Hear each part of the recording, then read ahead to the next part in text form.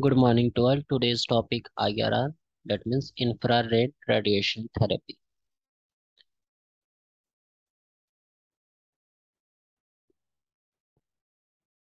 Objectives: introduction, production, factor affecting penetration, physiological effects, therapeutic effect, danger using IRR, contraindication, and indication. So first introduction, what is IRR? That means infrared rays are electromagnetic waves and its wavelength is 750 to 4 lakh nanometer. Infrared rays are used as a superficial heating modality. Principle of heat transfer radiation. Production. Sun. Sun are the natural source. And in physiotherapy department, infrared are produced by two types of generator. First, non-luminous generator, second luminous generator.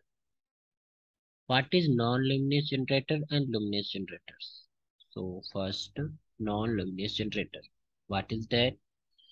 Non-luminous generator, that is non-emitting light. Non-luminous generator consists of coil, a wire wound, or insulting materials such as fire clay or pour clay. Wavelength from 750 to 15,000 nanometer.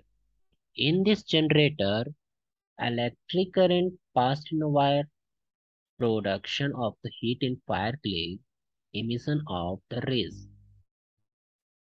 Non-luminous generator. Non-luminous generator, the radiation includes some visible rays to absorb these visible rays. The coil is embedded in fire clay painted black.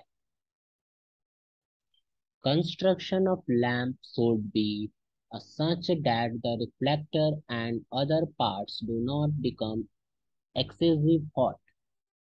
Reflector is a mounted on a stand and its position can be adjusted as required.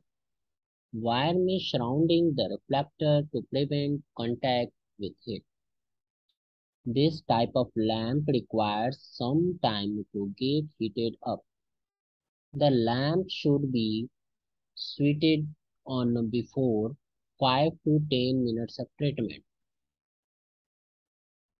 Second, luminous generator. What is luminous generator? Show the luminous, that is emitting light. This lamp emits infrared, visible and few ultraviolet rays. This generator consists of wire filament enclosed glass bulb which contain inert insert gases low pressure. Luminous generator's wavelength 350 to 4000 nanometer and it penetrates epidermis, dermis and subcutaneous tissue. Used in chronic inflammation. Luminous generator mainly used in chronic inflammation. Factor affecting penetration of IRR. Wavelength, intensity of infrared source, vascularity of tissue, type of skin, Cousin's law, inverse square law, Addison schedule principle, Gauss-Draper law. Physiological effect and therapeutic effect. What is the physiological effect? Increase superficial temperature, metabolism increase, vasodilation, increase blood circulation. And therapeutic effect, what is the therapeutic effect? Mainly relief of pain, muscle relaxation, increase the blood supply. Danger of infrared radiation. What is the danger of infrared radiation? First burn, second electric shock, third headache, injuries to eye. First burn. Excessive heating of a superficial tissue causes burn. Reason of burn: if sensation is not proper, patient falls to report overheating. Unconscious of patient moves closer to the lamp, patient falls asleep during the treatment. So should be patient do not asleep during a treatment. Second, electric shock. Why? by some expose a part of circuit. Headache. Irradiation of a back head may cause a headache.